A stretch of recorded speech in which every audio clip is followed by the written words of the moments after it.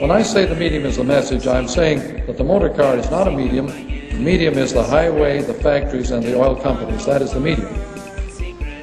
In other words, the medium of the car is the effects of the car. When you pull the effects away, the meaning of the car is gone. The car, as an engineering object, has nothing to do with these effects.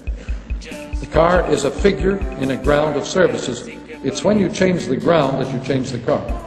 The car does not operate as the medium, but rather as one of the major effects of the medium. So the medium as the message is not a simple remark, and I've always hesitated to explain it. It really means a hidden environment of services created by an innovation. And the hidden environment of services is the thing that changes people. It is the environment that changes people, not the technology.